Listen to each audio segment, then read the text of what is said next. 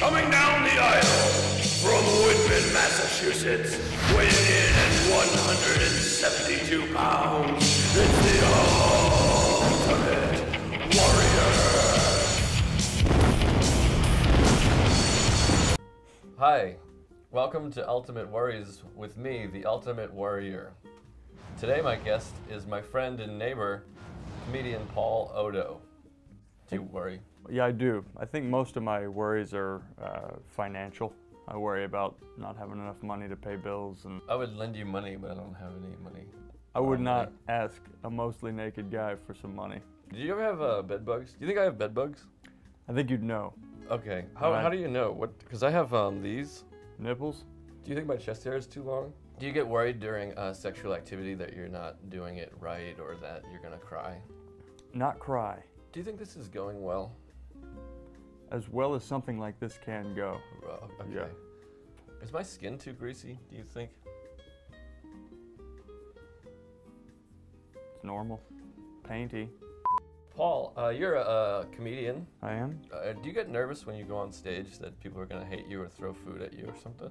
I'm scared someone's gonna throw food at me right now. It's just us. I don't have anything. I'm not hiding a banana or nothing. Vegetables are weird. In what way? People put them in their butts. Don't eat those. When they say clean vegetables, do you usually use Windex or some sort of pledge, or what is it? Neither. I use water. Did you ever get anything on your penis and then you try to boil it off or burn it off with a match? No. I've gotten things on my penis before, but nothing that I would need to melt off. Are you sure these are nipples? My guest today has been Paul Oddo. Did we talk about what you wanted to talk about?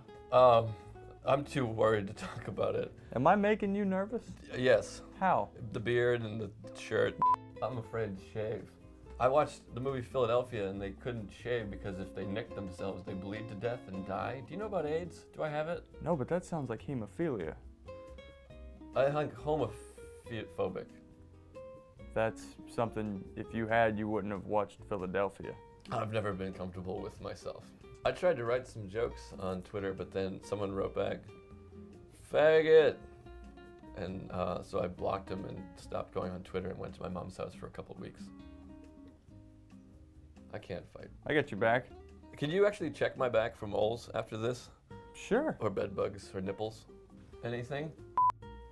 This is my guest, Paul Oddo. Thanks for being on the show, Paul. Of course, Thanks. buddy. Was that all right, that handshake? That was a solid handshake. I was going to compliment you, but I thought you might get worried if Okay. I did.